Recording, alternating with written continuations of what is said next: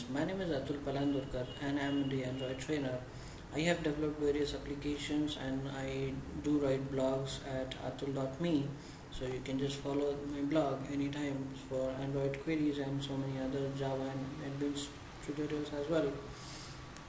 So today we are going to cover how we can make text scroll automatically in Android, or we can say how we can implement a Marquee Text in Android. So let's create a small application first and then we'll see how we can do it.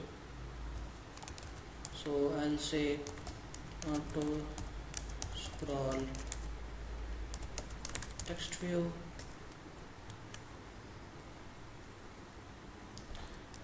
So let's say it like that. Sorry. Yeah. AutoScroll TextView demo. I'll say something like this. Just keep everything as it is. I'm not going to create any icon for that. Click next. Again next, I'm going to change the name of main activity as well. So this will look like this. And finish.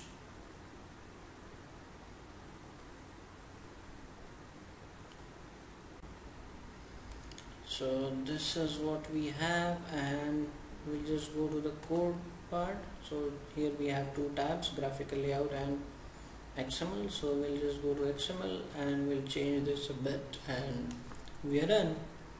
So let's start with the text. So I'll add something long, long text which should be scrollable. Okay, so let's say this is a small demo for AutoScroll text.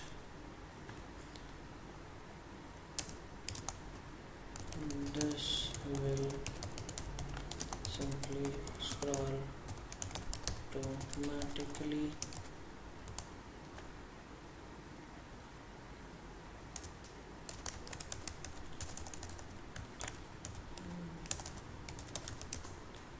there is no need to code in Java and can be achieved using, or we can say writing XML code only. So this seems a little long text and will scroll on the screen. So we'll just set the other things required. So we already have the width and height, which is the mandatory thing for every control in Android. Then we'll just set the other things. So I'll just say single line to true, Android colon single line to true. Then I'll say scroll horizontally, and this again I'll set to true. Then we'll have to set the ellipse size for Marquee. So let's set it Marquee. Then we will add the Marquee repeat limit. So this is again this Marquee repeat limit. So I'll say Marquee forever. Then I'll just make it focusable so that we can just have a focus on it and we should be able to touch it. So focusable in touch mode, so yes, true, and we are good to go. So I can just run this code, or if you want you can just see it like this. So this is what it's showing me a warning that I should not use hard-coded string. This is just for a demo, so we have just used it here, so no need to worry about that, and we can just simply run the code. So let's try this out. So I'm just going to run it.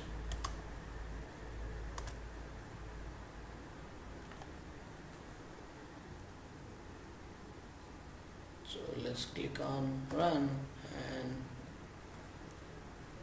let's check the output at every.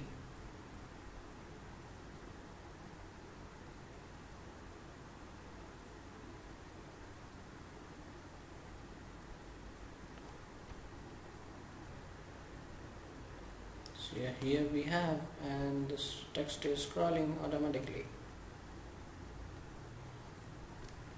Let's try to change the orientation and see does it happen with the same or not.